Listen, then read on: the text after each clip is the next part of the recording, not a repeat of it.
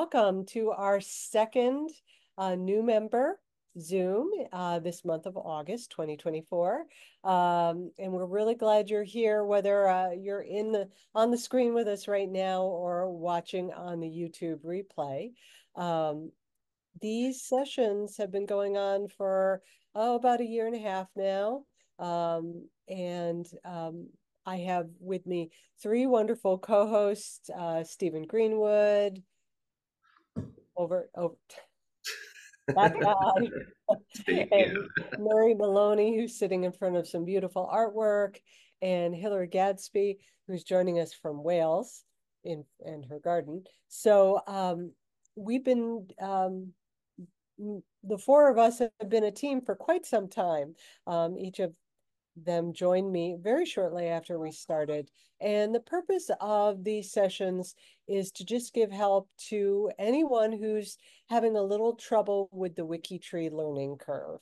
And that could mean that you're a very new member, or it could mean that you are not so new member and just maybe walked away, got frustrated, walked away, and now want to come back. And I'd like to emphasize, and I'll keep reminding everybody, that no question is too basic. So please don't hold back thinking that, oh, everybody knows that. We're happy to really go back to steps 1, 2, and 3. And we, that said, we do sometimes get some more advanced questions, and we're happy to answer those as well. But we try and concentrate on getting started with WikiTree. That said, I have disabled my WikiTree browser extension so that my screen will look more like what a new member would see. We can talk more about the WikiTree browser extension. It's just an add-on that it enhances your experience on the website. It's a wonderful thing, but there's a lot involved with it, and maybe it might be a little overwhelming in your initial weeks as a WikiTreeer. But Murray and Hilary and Stephen, they'll probably still have their WikiTree browser extensions on. So if they screen share, you'll see some of the power behind the browser extension. Just to give a quick introduction, I've been on WikiTree for 5 years now, and I stumbled upon the website in the process of a Google search, found one of my ancestors, and went to their WikiTree profile and was impressed. And I vividly remember my early days when I felt like I had walked into a massive castle where I was afraid to leave the entryway because I thought I will get lost and never find my way back. But you just need to know, if you have the same experience, that there are so many people who are willing and ready to help. And there are multiple ways to access the wisdom of other WikiTreeers. The community is fantastic. Besides these sessions, there's also the G2G forum. And if you join a project, which we highly recommend, that helps you get to know a group of people with similar research interests. So speaking of projects, I'm a member of the England, Wales, Scotland, and Canada projects. I also coordinate the Taiwan project, which is housed under the Global Project. And so I will turn it over to Steve, because you're just to my side over here. Okay. And you're to my right. So I actually am in a castle. I'm coming to you live from Chicago, where Betsy's usually based, but I'm down here visiting my friends. And this place is just so epic. I mean, they have a kind of fresco on the wall. We're also big nerds. So this is Vigo, a giant portrait of him up in the center of the background here. He's not a historical figure, but he's a very famous non-historical figure. And I come from a wiki background as wiki founder. Again, found WikiTree around 2020, contributed, so the last 4 years, got into various projects, mostly Germany project. I'm also part of the events committee with Betsy as well. So, we do communicate. I know WikiGames is going on right now, which I haven't been able to really help out with that, unfortunately. But hopefully you guys are doing a good job over there. And, willing to answer any kind of questions. There are no dumb questions. Thanks, Stephen. Murray? Hi, my name is Murray Maloney. You may notice in your chat that I've added a couple of links, one to the WikiTree browser extension and one to WikiTree Sourcer. These are two pieces of software that you can add to your browser and that will help you while you're working in WikiTree. Some people like to wait a little while before they get started using these tools and just get used to working on WikiTree and then start using the more advanced tools. Just thought you should know about them, and you could read up about them at those links. Those are the user manuals for help pages. So I'm a former technical writer, and so I helped with the WikiTree browser extension documentation, and with a couple of Greg Clark's applications as well for Fanchart and his big tree. And I've been on WikiTree since 2019. And I'm glad to be here to help you. And I remember when I started on WikiTree and how hard it was. And so we're here to help you get used to working here. Hillary? Great.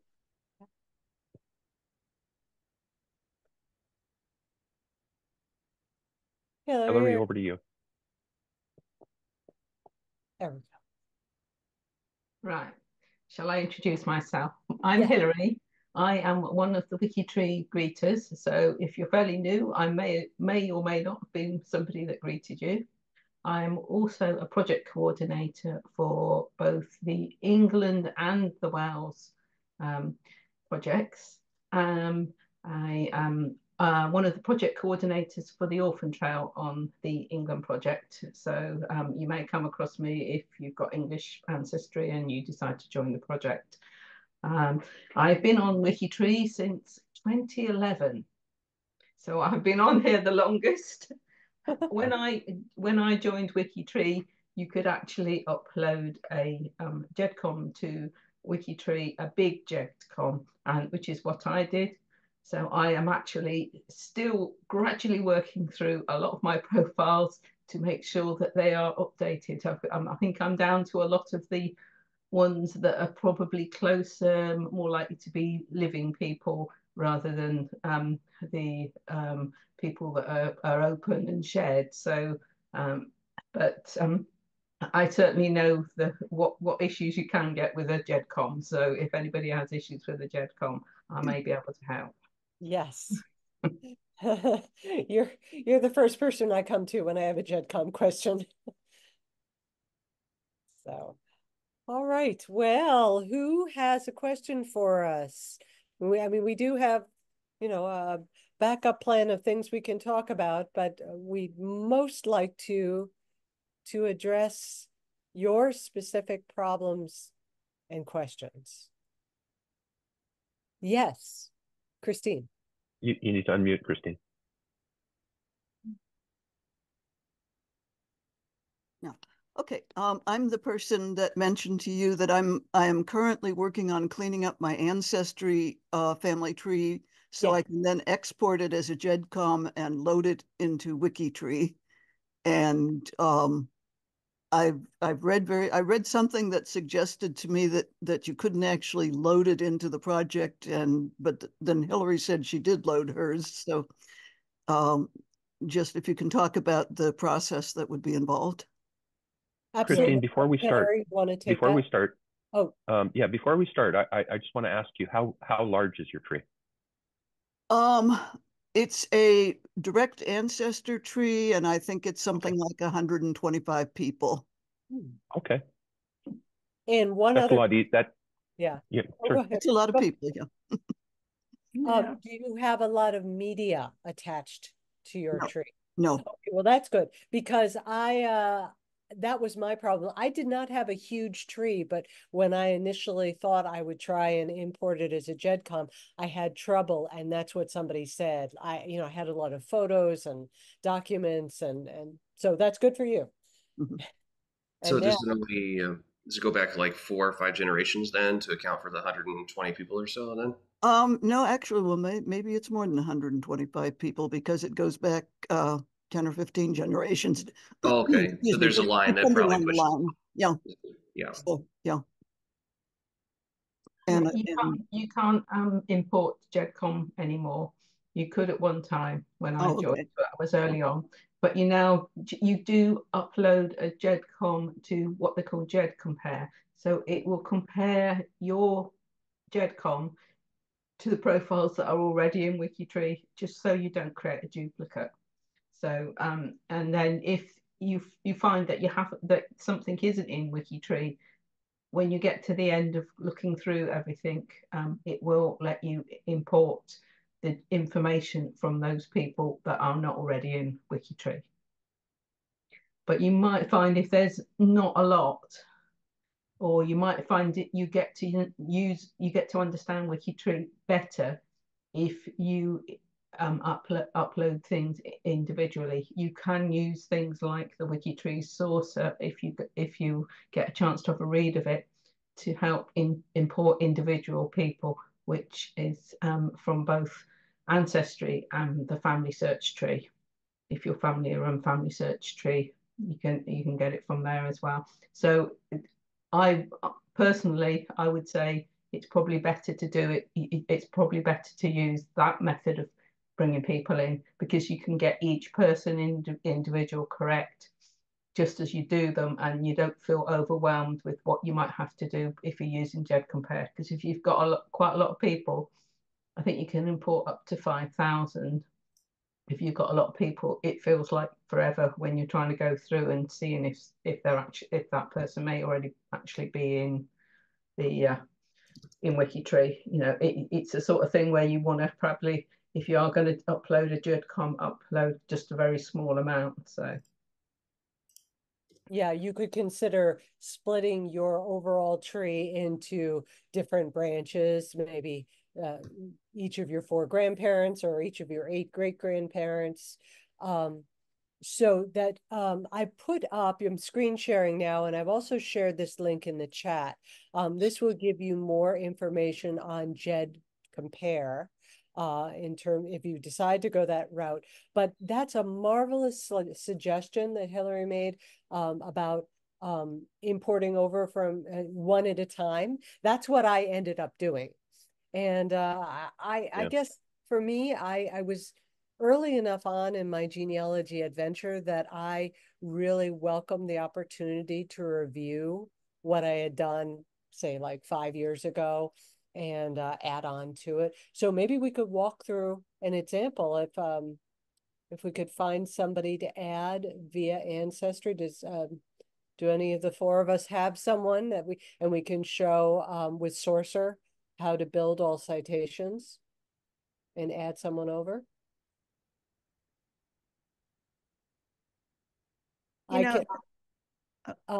Is that Anne? No, it's Marie. Oh, Marie. Yeah, I was just going to say, I joined WikiTree a couple of years ago from a video on YouTube when someone was presenting it, and it seemed pretty interesting. But I'm already involved in all the other websites. So I kind of dabbled a little bit. And I did the GEDCOM thing. And to be honest, I'd be very cautious. First of all, you almost have to scrub, if you've been doing genealogy for a long, long time, whatever file GEDCOM you have really should be scrubbed, taking out duplicates and stuff that, doesn't really contribute, if you will, anymore. And so I found that once I sort of got started, I think the first time you make connection to the real tree is the aha moment. And all of a sudden, a lot of things. So the thing about putting a big GEDCOM in, you're probably going to get a lot of duplicates. If it's too large, because obviously everybody's trees are starting to get connected.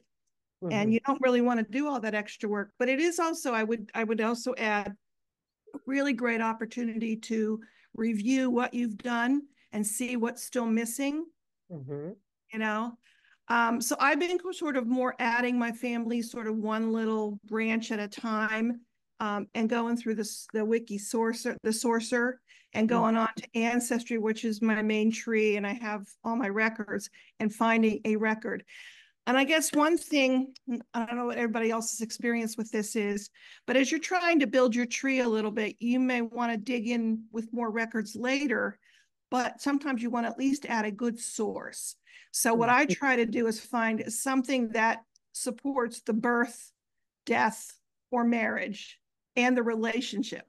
Yeah. And that's hard because some records, you know, you get they circle around it, but they don't really get it right in the right where it should be. So I just think I've been very excited about WikiTree in the last couple of months because I went to a conference in Pennsylvania and learned more about records. And all of a sudden I actually met 2 6 cousins. And then I found out that they're all actually on WikiTree too. So their profiles. So it really helped my tree. Uh-huh. So it was great. So I just have to say, WikiTree is sort of like on my list. It's one more place I check on a regular basis. And I try to, you know, because I mean, I'm already syncing. I don't really, you know, try to sync family search too much because it's a whole job to do that. What I try to do is work on my ancestry, and I use family search, and I use Wiki, you know, for referencing. So, you know, again, it's been a wonderful journey, but I would definitely caution anybody if they're thinking the fast way is to add a GEDCOM. It is, you want to get some profiles in there so you can get some connections, but cleaning them up, I'm having some difficulty trying to figure out how to clean up some of my, you know, tags and different things that they're trying to tell me how to do. So. If I may interject, are you familiar with the automatic GEDCOM cleanup tool, the AGC button? It may not appear for you, but it is an option, I believe, for anyone who has the browser extension. Correct me if I'm wrong. I have the browser extension, and because I pretty much added everything, but I didn't know how to use everything. So it's possible I have something I don't know how to use, because that's the thing about WikiTree. You learn something new every day. Right. We're all learning. I learn every day too. So at least when I look at it, when I get to a GEDCOM, I do have a button called AGC that pops up on my browser, and I can click it, and it will take all of that junk, and it'll try its best to assign these things to sources or whatever direction they're heading. A lot of times it's going to Ancestry sharing links, and a lot of times those are really not accessible for people who are outside of Ancestry. So I don't have an account, for example, so I can't see it. But it's a good starting point because it creates like a research notes section, I believe, or creates a notes section to kind of break down all of the discrepancies within that profile and say, hey, this thing is missing. This thing doesn't look right. And then I think it gives you a good starting point for cleanup, because it can't be overwhelming if you look at the GEDCOM junk, you know, and there's no way to really assemble it. Does that make any sense at all? Yes. Thank you. Oh, yeah. If you do find that tool, I would recommend using that on any GEDCOMs that do look like that, or so any profiles. It's a separate extension, or it's under the WikiTree extension? Please back me up on this, our tech people. Murray? Marie, would you happen to know offhand any of your profiles where you need to do a little cleanup? I'm afraid I don't at the moment. I'm sorry, are you talking to Murray, or are you talking to Marie? Yeah, I was talking to Marie. Sorry, Murray, not Murray. That's true. Okay, Marie, do you know any of your profiles offhand that need a little tidying up? Yes, I was working on it this morning. So, all right, give us a profile ID. And since I have my browser extension disabled, would one of the other co-hosts like to? I could do this. Yeah, let's do it. So go ahead, Steve. Okay. Provide me an ID, and I'll type it in right now. Well, mine is, if you go into mine, there's a couple of my ancestors, really close ancestors, that have problems. It's Christy 1712. How is Christy spelled? Christy. Why? You said 712? 1712. Oh, 1712, sorry. I apologize for background noise. There's a very loud beagle. And yes, the AGC oh, is this part is of your the WikiTree profile. browser extension. Okay, Yes. so we're looking at you. Now I just need to click on your ancestors from here. Yeah, actually do John Tomer Christie, my grandfather. I see it. Okay. Is it okay if I screen share then? Yes. I'm on his profile now. Yeah, that's fine. Okay, I'm going to go ahead and take over his screen share now. And let's go to Christy. So a whole bunch of them show up on my suggestions because can you see this now?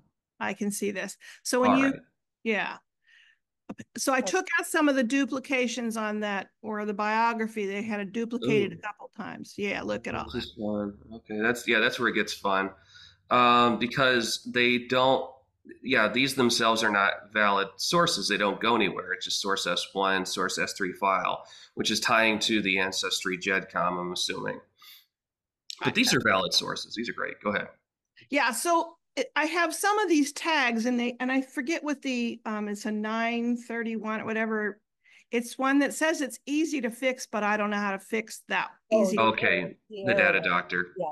Mm-hmm. Yeah, the data doctor, because I did try to clean some of them up, and again, from anybody who's new, it's like this is all Greek, and then you have to start using it, and then it just starts making sense. So yes. Okay. So first thing is I opened this up into edit mode. Do you see this button at all?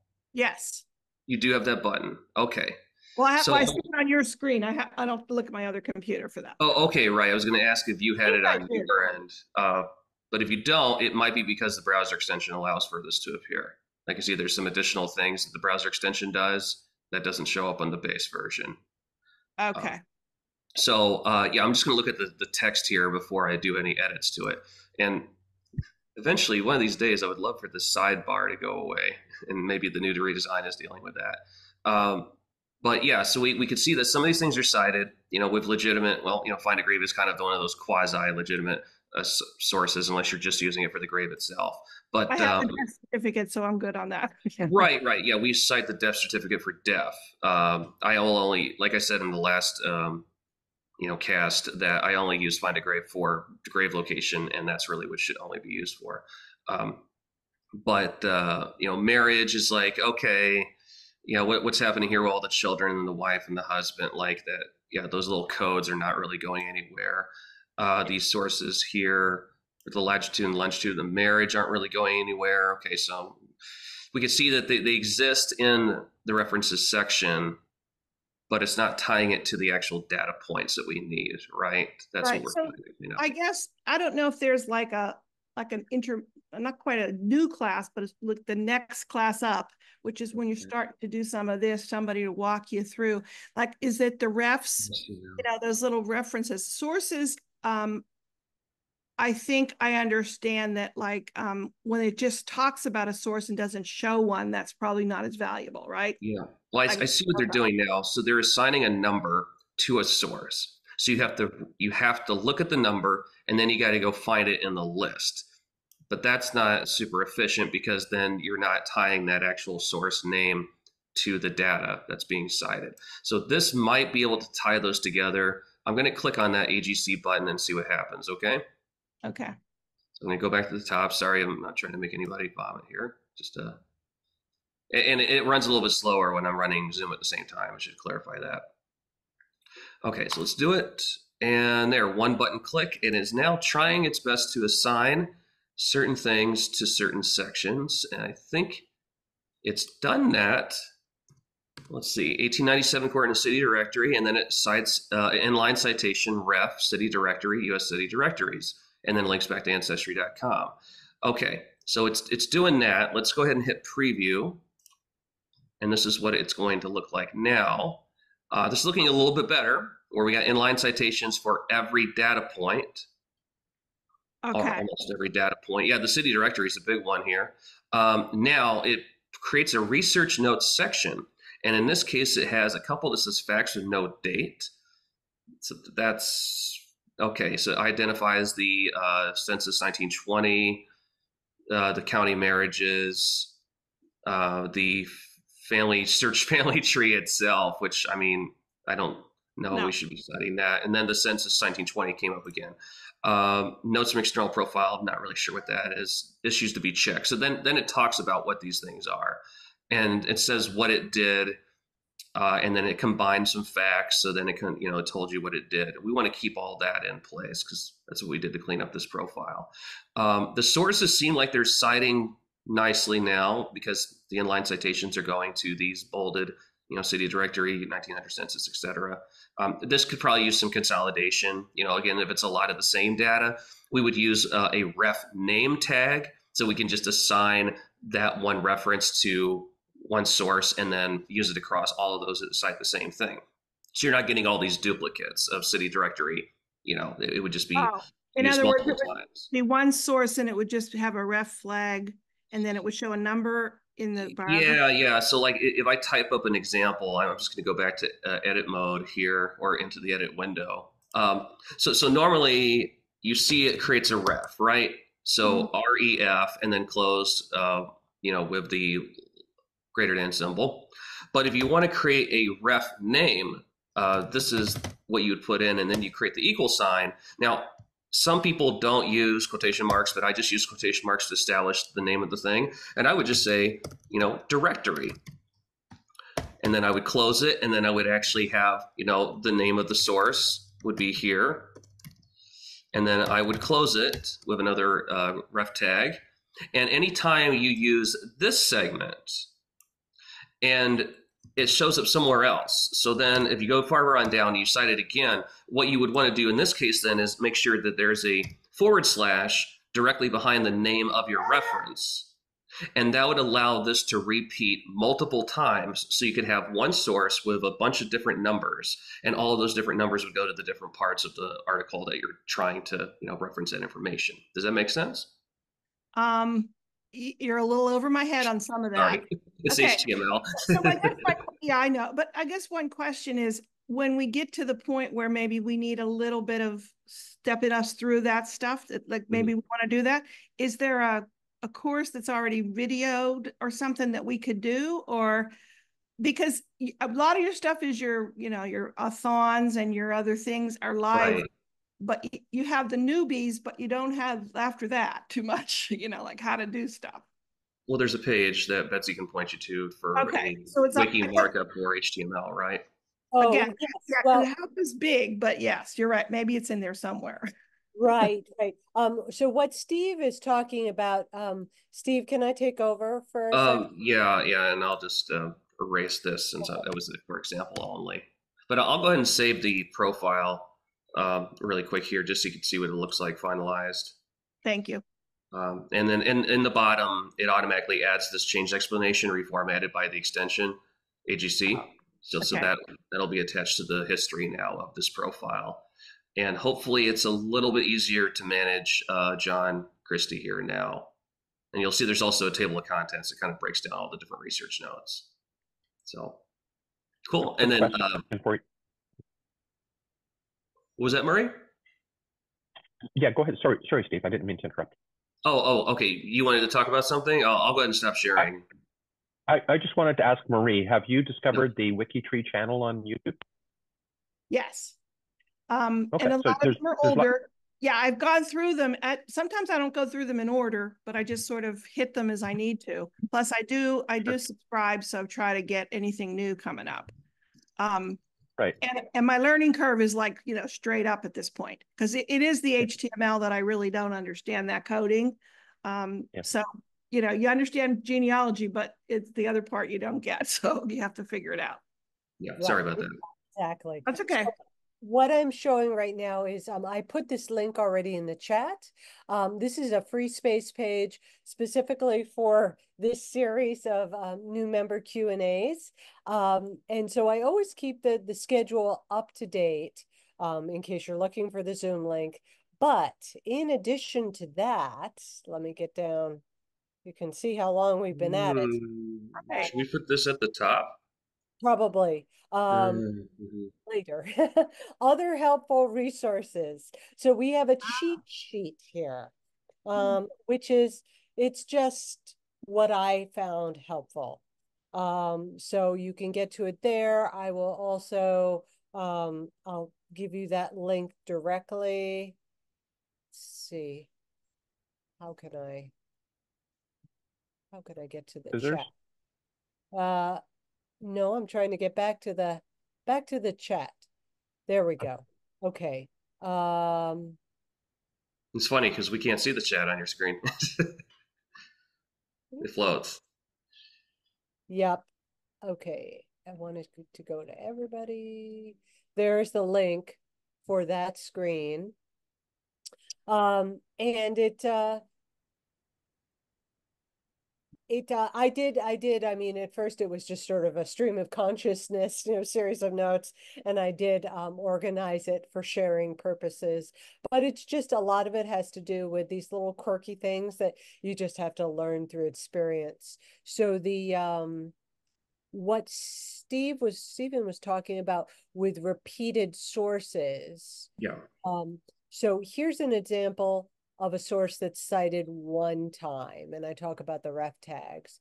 But then here, when you are citing this, okay, this section in blue, when you're citing the same source repeatedly, you'll want to come up with a nickname for it. In Stephen's example, it was just directory. Really, it's whatever you can easily recall. And then, so in my example, my nickname is 1901 census. So then it shows you what you would do the first time, and then subsequent times you would only have to enter ref name equals. Okay. So, yeah. Thank you for this reference. I'll spend some time on this page, and that'll probably help me a lot. Sure. Yeah. And there's market. Yeah. Yeah, there's also, you were asking for other sort of intermediate learning opportunities. There is the WikiTree Academy. Let me see if I can get to that. And the trick is getting to it. Search.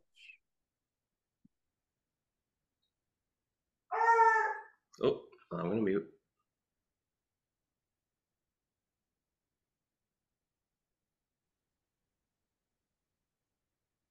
So my experience is that this is you do have to have a separate, even though it's part of WikiTree, you have to have a separate login for this.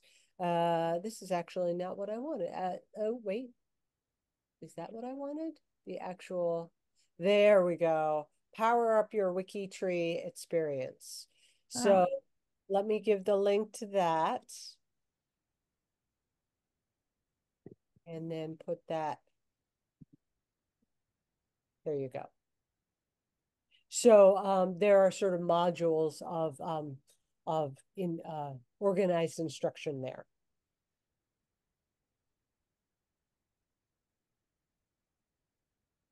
Thank you. Sure, of course. That'll keep me busy. Yeah, exactly. No, it's never ending, the learning curve, which is fun. Yes. Can I go back to you were talking about when you're putting in a reference and you make a nickname for it so that you can use. Can I assume that that would only work within one profile, and if you go to another profile, you would have to do that again? Yes, that is correct. Okay. Okay. I've lost. Oh, I see. I went from here. That's an excellent question, Christine. So now Hillary said that she had a profile where she could demonstrate a quick way to move an Ancestry profile over from Ancestry to WikiTree. Oh, good. So, okay, I am going to stop sharing. Or you can just take over. Yeah.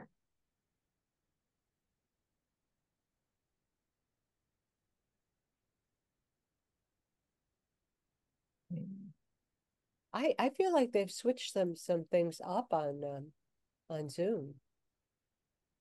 Well, some things are different. Every time I go to share this, they change something. Yeah. Right. This is my profile for somebody called Henry William Collins. And as you can see, he's got no father or mother at the moment. But I have him in my ancestry tree, and this is the same person in my ancestry tree, and he has got a mother and a father in my ancestry here. I also have him on the family search family tree as well. This is the same. This is the same parents, Joseph and Matilda, and here he is again. So basically, I have got Saucer on my browser here. This is the WikiTree Saucer, and this is very helpful in just allowing you to import a single person from either family search or from Ancestry.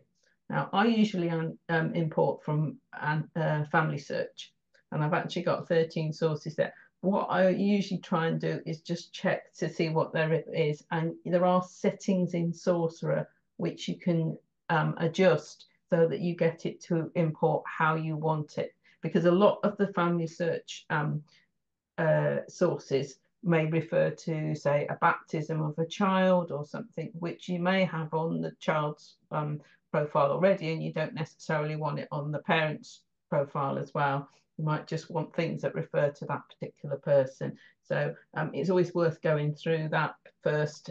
As with anything, go through and just see what there is there. I've actually got it set up so it will only import things that are relevant for that particular person. So if it's got baptisms and things, it shouldn't import it from family search. I haven't ever imported anything from Ancestry, so this will be my first time importing from Ancestry, but hopefully it should work. If not, I'll import it from the family search one. So what you need to do, click the button, right, and if you see here it says save person data. So if you click on that, you can see it's gradually picking up the various bits and pieces it needs from the what I've got on Ancestry. Sometimes it takes a little while to find all the information it needs to. So, but it is automatically doing things. Looks like there's some errors in there. So, wow, this is going to save a lot of time. Yeah. You're not have to actually do anything. You're just waiting for it to do it for you. If it doesn't work properly. Yeah. So it says some of the records couldn't be retrieved, so I can have a look and see what there is on there. So or whatever. There seems to be some problems. So, but we'll continue anyway, and we'll see. Fine. So hopefully it's got the person data. So now I go back to the WikiTree profile, and I want to add the father because that's who was on. So add the father. So I'm creating a new profile for his father. Continue. And then I just go back to this button again. And it says set fields from the person data for Joseph Collins saved just now. Oh. So it should have filled in all the various bits. Yeah, Joseph Collins, 1833, Minstead, Hampshire. Right, and it's put in the biography for me. So it's put in what I needed in there. And it's put in my census information that it picked up, had on its profile. Then you should be an advanced option to be able to do that, because if you go to basic sourcing, it's going to force things differently. Yeah. Right. So to be able to create a custom, it says default to, it says on there, I've ticked the default to the advanced option. Which is what I use now, because I just want to type in my sources and not have to wait for it to verify it. Yeah. So that should have everything. And it also puts at the bottom, it's put where it's got the information from. So it's put that it's got it from an ancestry tree and the link to that ancestry tree. And if you did from family search, it would do the same from family search tree. It'd do the same thing for the family search tree, put in the link to the person in the family search tree. So I go continue. Now it will be looking for this person. But because I've got, probably because I've either got the browser extension or on, most likely, it actually gives me a way of filtering down the location. So it filters out a lot of them that are in the wrong country. So if I press location, I just get the ones in the UK. So, well, he's not Cornwall or Gloucestershire, wasn't Essex, and he's not born in Bath. So he's obviously not on here. So I can actually go and create his profile now. Can I ask you a question? Is it important to set, if you know they're not the right person, to set them as a reject? It depends whether it's something that's quite close.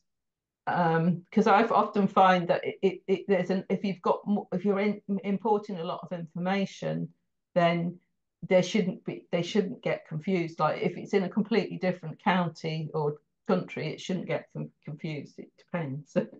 Yes, I made that mistake once where I saw everybody that tried to match and I set them all as rejected matches. And then all those rejected matches showed up at the bottom of the profile. And I obviously didn't want them there. So I had to go through and click, no, I don't care about this being a rejected match. I had to do it for every person.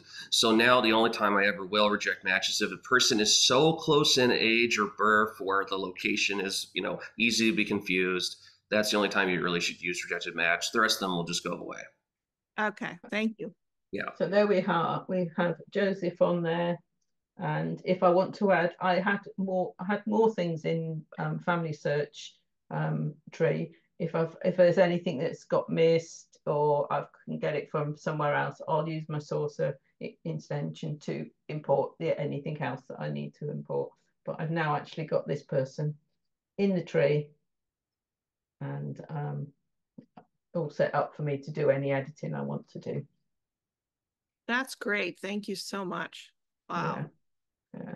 It shows you how powerful it is. That it wasn't doing it. You couldn't do that initially with Sourcer, but he's developed, the developer has added it, and it's really useful. Well, I've been going through Sourcer, doing search ancestry, finding my record, looking for like the one that really kind of supports the birth, marriage, or death if I could.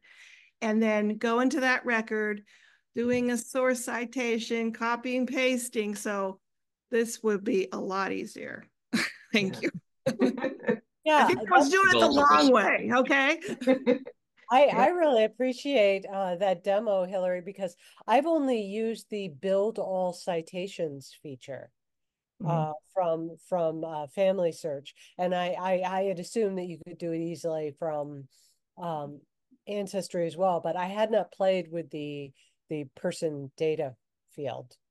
So I've actually created people from the birth registration in England before now, and then added in lots of things from the build citations afterwards, so that I've actually got the birth registration there, which I can't add in Family Search anyway, not from the one that gives you the mother's maiden name. So you can do things, you can use different things. You can just use from one source, or you can use it from a person in a tree. That's great. Thank you. That's another interesting point, is that use all sources available, in terms of like where you're getting your data. So like she said, Family Search doesn't have certain things, Ancestry does, and vice versa. So when we bring them all together on WikiTree, we create a much more complete profile. You get to understand, that this was a human and not just a bunch of data points. So yeah, definitely try to reach out, to as many sources as you can. Yeah, Pennsylvania death records are not available on Family Search, but they are on Ancestry. So even some of the contests, if there's anybody in Pennsylvania that is in that time frame that I can look up from my Ancestry, their death certificate, I try to source it and bring it over. There's lots of things that we use for a lot of the England and Wales ones that I deal with mostly, that are not in Ancestry, may not be in Family Search, but might be on another free to access website. So I certainly use them, and I mean, if you're researching people in New Zealand and Australia where you haven't got some of the censuses and things like that,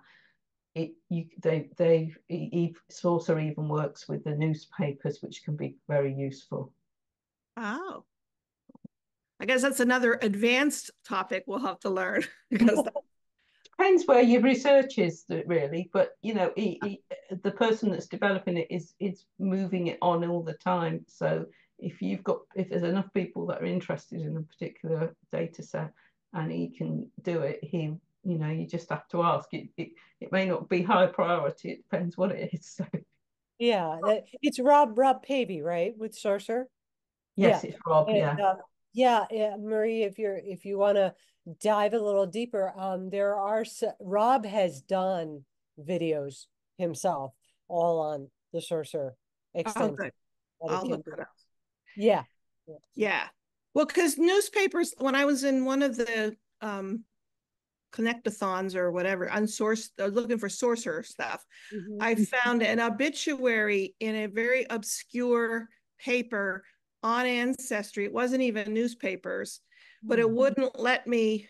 I got to the point where I was trying to figure out how to download it and upload it because it was just a JPEG file.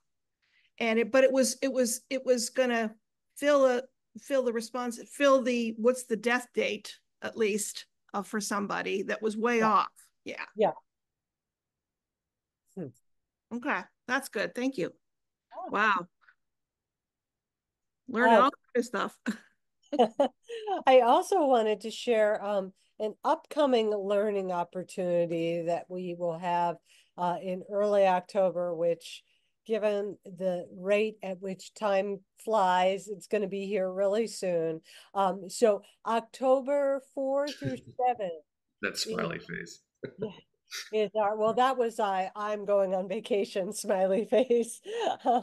But October 4 through 7 is our next big thon, community thon. And the one in the fall is always a sourcing thon. So if you have never done a thon before, if you feel like you want a little extra help in a small supportive group that is not concentrating on points, then this is the team for you. You'll see the registration will go up about a month prior to the event, and it will go. If you follow events in your tag, you'll see the G2G notice, and but you can learn more about the new team, which is just focusing on learning and camaraderie, not the scores. And as far as I'm concerned, if you get 1 point and you learn something, it's a win. Yeah. So, yeah. Yeah, I was doing some of that, just kind of intermittently. It wasn't about being in the contest. It was about learning how to do it. Right, exactly.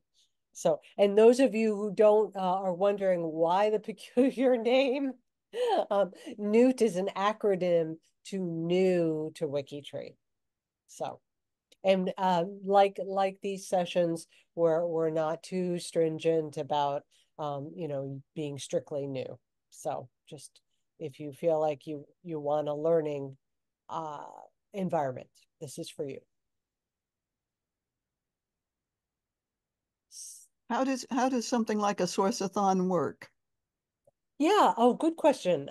So the thons are all 72 hours in length, and it goes around the clock. You all have to take care of yourself, pace yourselves, and Stay hydrated. Yeah, stay hydrated. You're on a team. And then with the source-a-thons, you would get a point for every profile that's unsourced where you add a source. So you do have to do a little digging.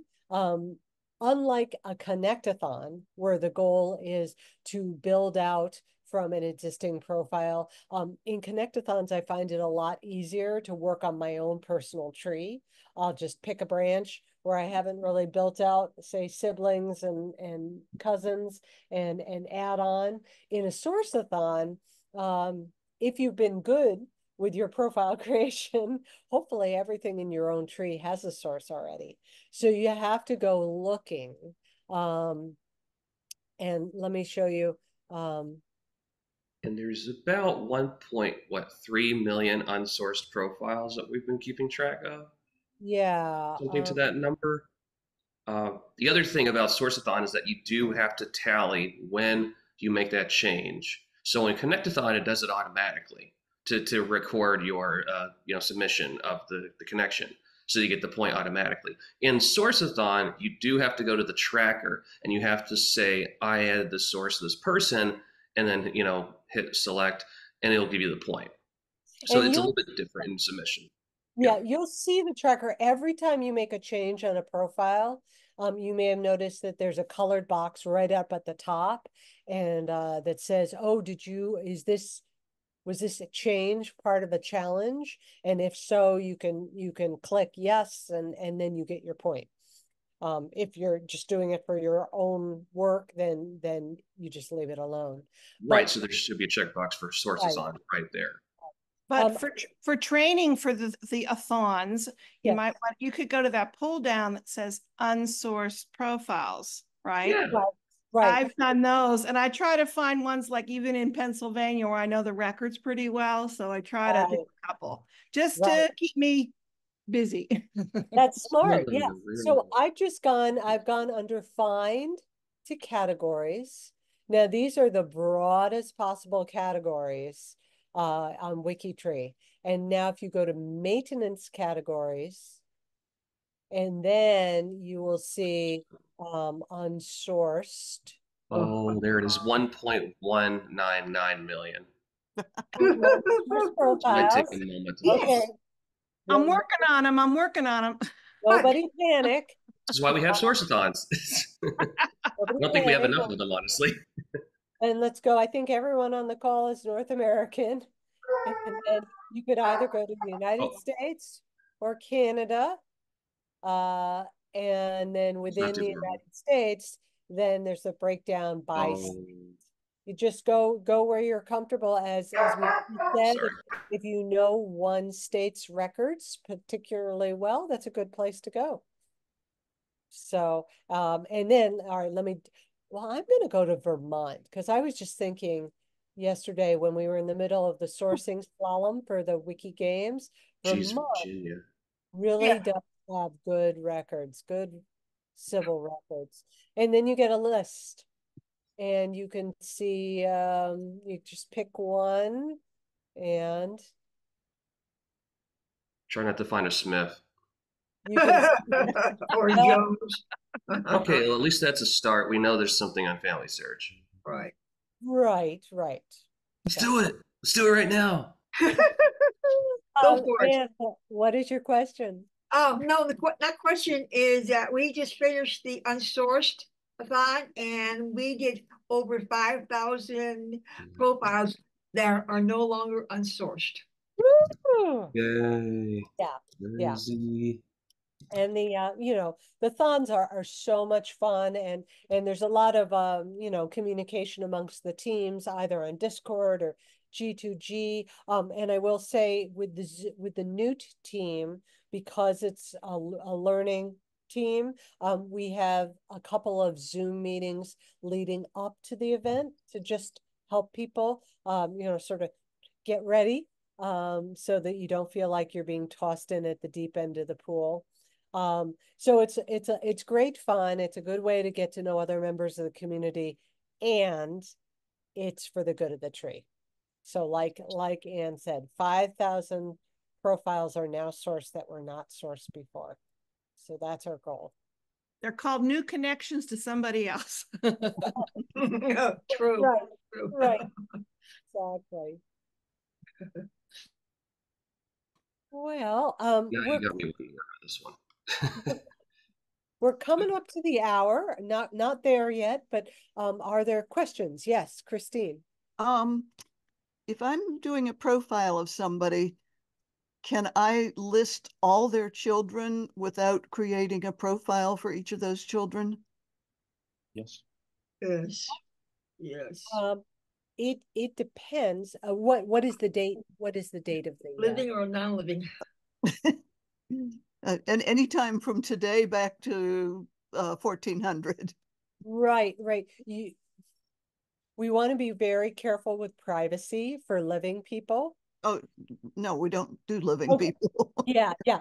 And I would just say with when you're before 1700 and you're creating a list like that in the profile, in the biography, you would want to add a source. Okay. For yeah. 1650. Well, how do we know that there was a son William? Anything pre 1700 also has to be. I mean, there's a process for people to work on profiles that old as well. Are you already certified for pre 1700? No, because I think you have to have added 50 profiles to. Okay, so you haven't met the threshold yet. No. Yeah. Okay. Okay. No, that's one of the reasons why I am trying to get my people ready to load. Yeah. Or not necessarily load, but to do the GEDCOM so I can compare it. Is because I find mistakes for some of my people back in 1650 and that I want to fix, and it won't let me. Yeah. But if you're still branching out from yourself, I would say, just go ahead and put some profiles in manually and get that number up. So at least then you have more options once you hit your 50 without having to wait for the GEDCOM to do all the work for you and everything. And you'll ensure that you're going to have much more cited and accurate stuff. You're not going to spend as much time trying to clean up. That's just my recommendation. And as older profiles, you're probably going to find matches maybe already too. Yeah, and they may already be in the system. Yeah, I have found matches for some of my people already, but not all of them. And so the idea is that matches where they list 3 children, but not my ancestor and the other 7 children and stuff like that. Something that a lot of people fail to understand is that, when we talk about the word family tree, they think, my localized family tree, this is my family tree, that it won't potentially ever intersect with anybody else's. But we're all putting in our branches. I think on the Facebook group, they were talking about our twigs. We are the little twigs that connect into the branches that eventually connect to the world tree. So I also wanted to establish, we changed the dialogue as to how we describe everything, that helps people understand where they're coming from. And how they're attaching into the project. I realize that, yeah. Yeah. Not saying that you weren't, but I wanted to kind of bring that up as a reminder to everybody. Like my family tree on Ancestry, I have my direct ancestors, and I don't bother with all the other people, or I'd never get away from it. Right. Yeah, because it's overwhelming. Yeah. That's how you find cousins. Yep. Unfortunately, triangulation is important too if you want to confirm some of those older relationships. And connect the DNA into it as well. Right. Yeah, I was noticing on whatever was just up there, there's a category of nobody with this person's ancestor's DNA has taken a DNA test. How do you enter yourself as a DNA descendant of? That is a whole nother conversation. Murray, do you want to take that one? Okay, just give me a minute. So basically, while Murray's getting his screen set, you would enter your own DNA and kit, and then it will get filtered back to all of your ancestors on WikiTree. And the percentages that you see are theoretical. Right. So it might not match what is in truth the amount of sharing, but that's how it gets filtered back. Where is it? Right, but you don't add the actual DNA test to WikiTree. You don't actually upload anything to us. There's usually a third-party website where the test would get sent, and then you can compare chromosomes of people on like GEDmatch or MitoY DNA. From there, the actual test number would be carried over to WikiTree, and it would attach it to your profiles and break it down from there. But, again, there's no actual DNA being passed over to WikiTree. Right. Yeah, I realize it's just names. Okay. Yeah. Kit numbers. So you go to add DNA test information. Here we go.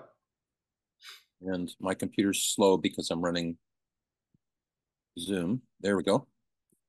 Now, what you'll get is this page, and it'll show you your current test list. And since you don't have any already, then it won't show anything. And what you can do, I can go down to the end, and it wants to add new test information. Now, are we talking about an ancestry test? I've got family tree and ancestry both. Okay, so for each one, you add a new test. Okay, so let's say we wanted to do an ancestry test. So if you're like me, you don't have a DNA portal ID, that's fine. You put in your username at Ancestry. If you've copied your DNA to GEDmatch, you can put in your ID for GEDmatch there. And similarly, if you have one for Genome Link. And then you can add a little information here. For example, you can put your earliest known ancestors, or you can put any information that you might want to share with other people, okay? And then you're just going to click Add Test. Now, so let me show you that I've added, for example, here's my Ancestry DNA one. And then I've got my family tree DNA test. And I'll just go to Edit or Enter More. And you can see that I've added my Y chromosome, my family tree DNA kit number, my GEDmatch number, etc. Okay, so I've added all my information about my kits, and I can't see the arrow. How do I get rid of that? You have to move some stuff on your screen, maybe. Okay. So now I go back here, go back to my main page. Come on. My And you can see my DNA connections are listed here. So it's showing me as in my Y kit, and it's showing two of my cousins who have also done Y-DNA. Down below, it shows my mtDNA, and then my various kits that have autosomal DNA. So I'm at GEDmatch, I'm at Ancestry, I'm at Family Tree, and yeah, so I've got all those there. Now you'll notice here's a cousin of mine, Janice, and she's showing as being a 6.25% match with me. Okay. And she's on Ancestry and I'm on Ancestry, and I can see her as a match on Ancestry. Now, I might have a cousin who's shown here as, I could have had Janice here, and maybe I don't have a match with her. So just because somebody's in this list with you doesn't mean you're actually going to have a DNA match. It just means there's a potential for a match about that size. Okay? Okay. Now, so this propagates. So let me show you. I'm going to go up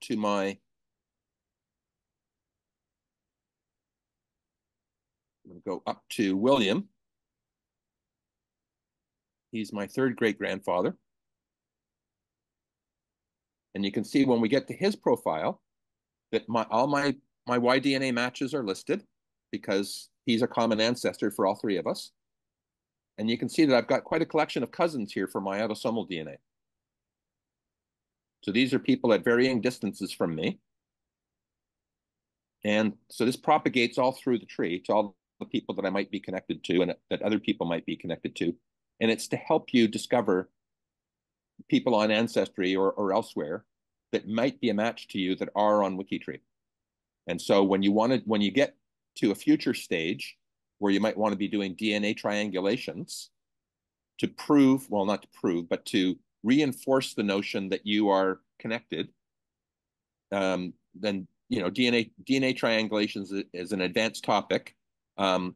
Lucky for us, a man named Greg Clark has recently upgraded his DNA confirmation generator app, and it's working brilliantly. And so when you get to that place in your WikiTree career, you're going to have a great tool to use to help you build your DNA confirmations.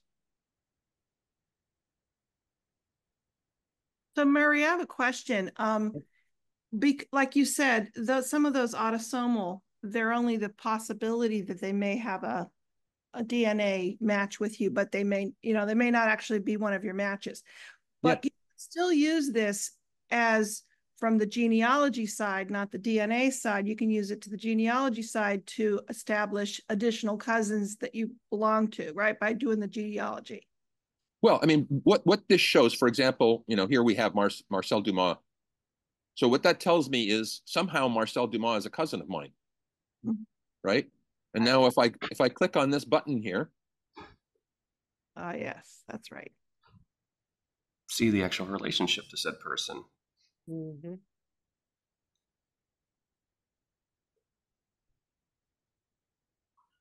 So his relationship to the person that I was looking at, which is William, He's a third great grandson, so I can follow the path to find Marcel. Right. And to take it a step further, we have an amazing feature on WikiTree called My Cousins. We can click on that and instantaneously see everybody that WikiTree associates as a cousin to us.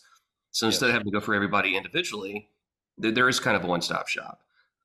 So if you've gone on My Cousins, that's the whole list instead of going into each profile. That's everything that it's found, connecting through the world tree. So using the world tree as the backbone to make those connections. I can't remember where that is. Well, It's right there. Go fifth down.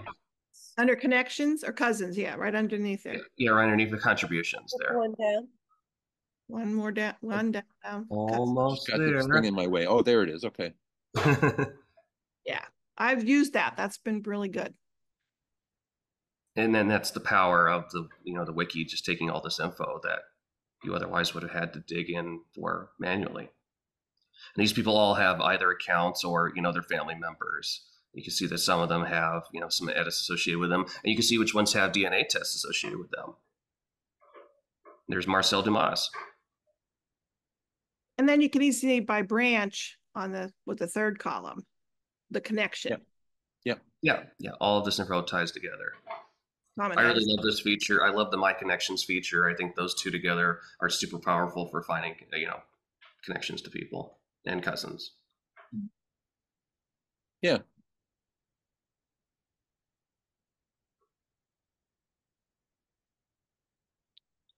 And I know I hogged up a lot of time today, but at some point I would like to ask more about the Y-DNA connection.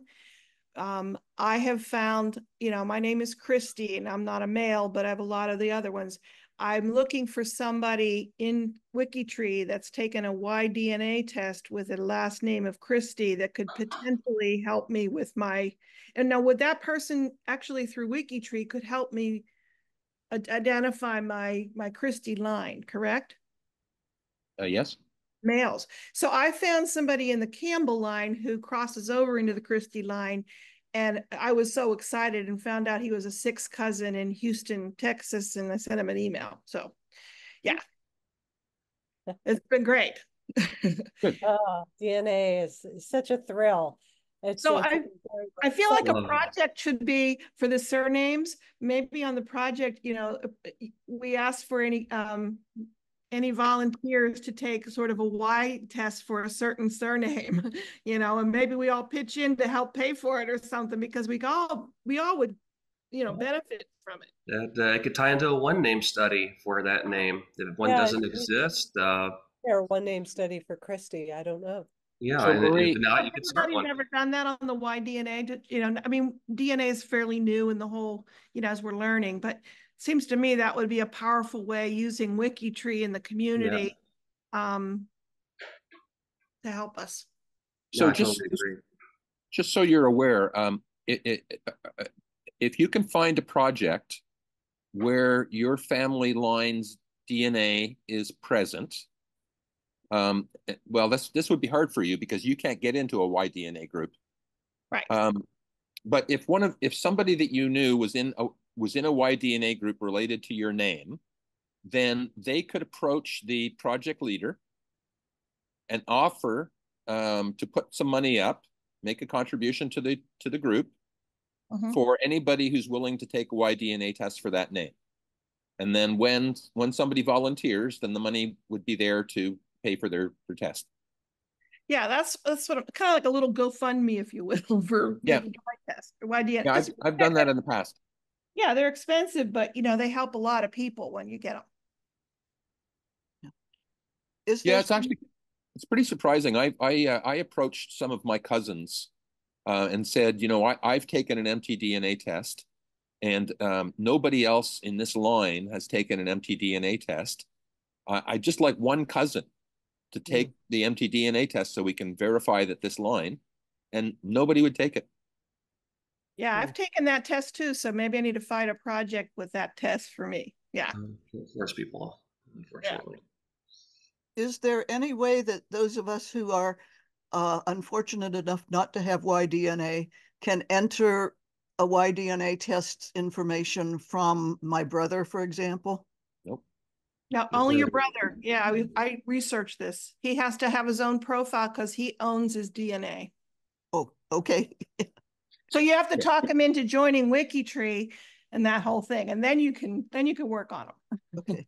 So send an invite, see if he's willing, and then go from there. I'm not sure if he's even using a computer anymore. Oh, yeah. right. Yeah. Maybe I can put a note somewhere. That is the challenge when a lot of the people that we want to take tests are the ones who are least likely to be connected on the internet or be computer savvy. It's a sort of irony associated with genealogical research using a thing like this. Christine, you can certainly add information to the research notes on your father's profile. Okay. And you can say in the research notes that that a male member of the family has taken a Y-DNA test, and here's the result. Here's the haplogroup.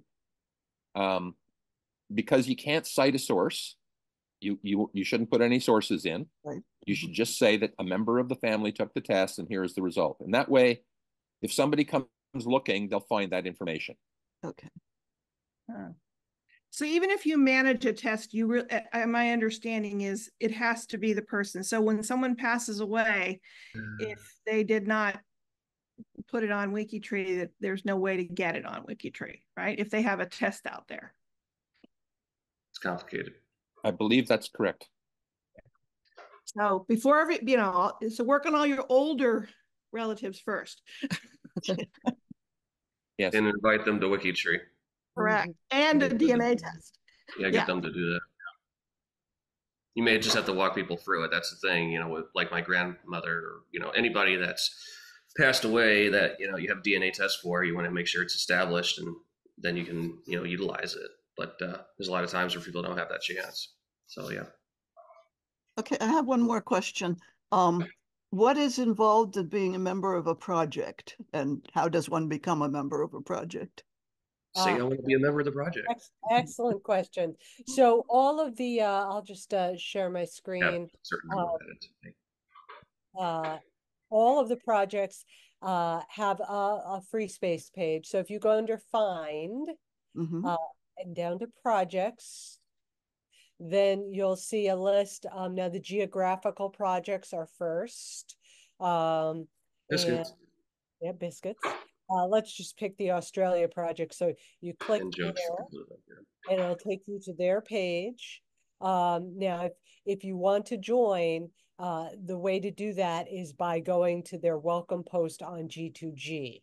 And all the projects operate in the same way. If you want to join, answer this post. Now, some projects, it's just a matter of raising your hand and saying, I want to join. Other projects do have like a training process, like Hillary is a leader in the England project, and the England project has the Orphan Trail.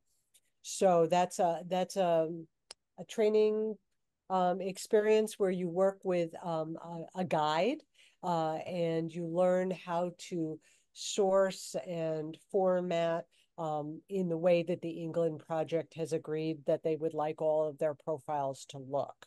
There are a few projects like that.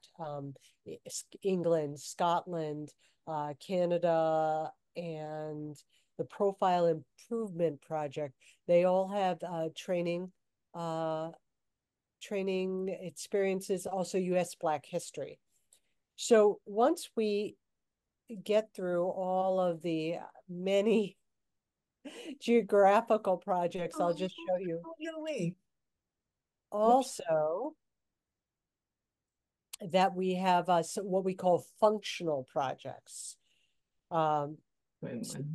Projects under themes. If you love cemeteries, we have a cemeterist project. Disasters, notables, the Holocaust project. These are projects around events and themes. And then I was trying to get to functional projects. One name studies. As you can see, there's something for everybody. functional projects. So accessibility angels help other WikiTreeers with some who have some challenges with WikiTreeing and help them around that. Adoption angels help people who have been adopted who are looking for their roots. Ambassadors, there are a good number of these projects that are dedicated to the health of the tree, etc. So I hope that helps. That's a long answer to your question, Christine. Right. And you can just say, I want to be a member of the project, and go about your way. And right. See here, you can see there were some requirements depending on which one you're looking at. Sign the honor code if you haven't already. Right. Have a certain number of edits. Potentially, they might have that threshold again, like you were indicating. You still need to meet. But yeah, it just depends on which project you're looking at. Great. Well, we covered a lot of territory today. Really good questions, and thank you all for joining us. As I said at the beginning, we do these sessions twice a month. The second Thursday, let's see, 8 p.m. Eastern time, and then the fourth Sunday at 11 a.m. Eastern time. So those are the two regular dates. I will put out a G2G post and also update that free space page that I gave you the link to. So please come back as many times as you want. We love seeing returning participation. So, all right. That means you, Anne.